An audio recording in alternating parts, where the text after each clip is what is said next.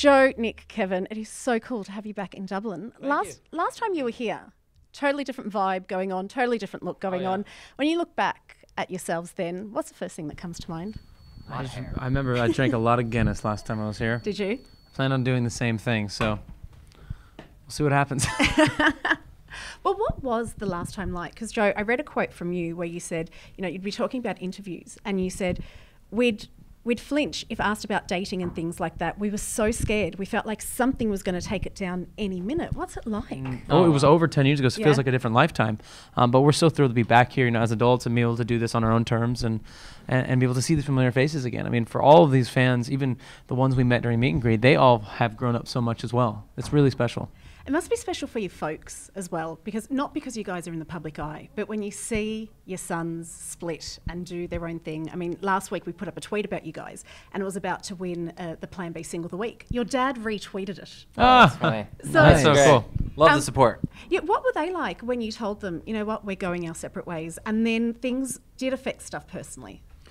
Yeah, I mean, I think for our parents, they have always been really supportive of us. Obviously, I think any parent, they want the best for their children. They want their sons and daughters to get along. So when they see us having arguments or they see us not getting along, especially when what we love to do, that was really difficult for them. But look, they also understood that we were grown men and we were making these decisions on our own, and they supported that, which was really helpful. And like you see, our dad is very supportive still and retweeting fans all over the world. Yeah. And Nick, you come to the boys and you go, this is it, we're going to get back together. Why? What had changed?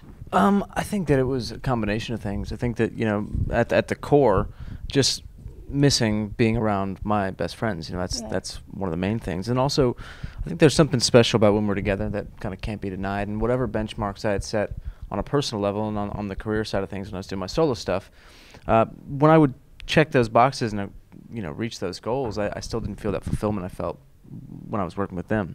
So I think it was about just seeing if we could do it again in a healthy way, and luckily, it all worked out, and we were able to have some of those tough conversations that certainly, made this go around even sweeter than last time. So you get back together, and the biggest thing is, oh my God, I don't want the secret coming out. The secret doesn't come out, Kevin, until your daughter. What did she do? Well, my daughter kept telling everyone in her school that she was gonna, be going back on tour with her dad. Well, no one knew why. Well, it was the Jonas Brothers coming back. So luckily it didn't get too far, but we kept the secret intact until we released Sucker, which was nice. And then what was it like the very first time, not on stage, but the very first time that the three of you were back together in the room as the Jonas Brothers? It was special.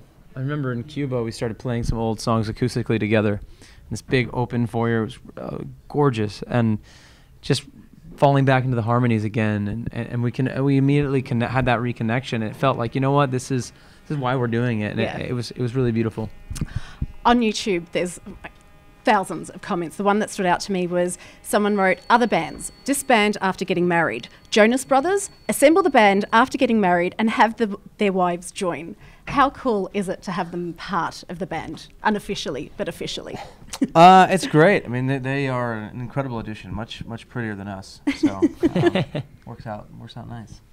Talking about the wives, could I do a quick fire round with you guys? Sure. Based on your single, which I'm absolutely loving. Thank you very much. The Thank films you chose, all my Thank you. Yeah. So, what a man's got to do. What do you have to do to annoy your girl? To annoy. Oh, wow. I don't annoy my wife at all. Ever. Not true. Wow. I'd love to impressive. know your secrets, my friend. Probably if I'm a little distracted, whether on my phone or playing a video game. And Oh, you're one of those. one of those. Everybody has those days. Come on. Yeah. What about to embarrass your girl? Ooh, what do you have to do to I embarrass never you? embarrass my You are the ideal, Nick, yeah? Mm-hmm. We should ask her that same question. Yeah. same answer. To get your girl to forgive you? Ooh, being honest about the situation, right? Like, good. Like laying it all out there and just Yeah. explaining it all, communicating. Write a song. That works. Write an album. To surprise your girl? We travel so much that I think flying in to surprise them when they're not expecting it is probably the best Anytime bet. you don't expect to see them and we show up, it's always good. I love that you called your documentary Chasing Happiness. This tour's called Happiness Begins. What makes you happy? What's your definition of happiness?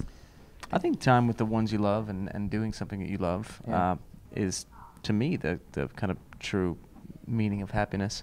And we've been really, really fortunate to be in that spot, to be with people we love, doing what we love, and having amazing fans that support us and continue to make those dreams a reality every day. Well, we're all happy that Thank you guys you. are Thank back. you so much. Thank you so much for Appreciate joining it. us. Good to see Appreciate you. it. Thank you. Thank you. Turn it up. Big stars, events, and hit music now. This is Plan B with Serena Bellissimo. Spin 1038.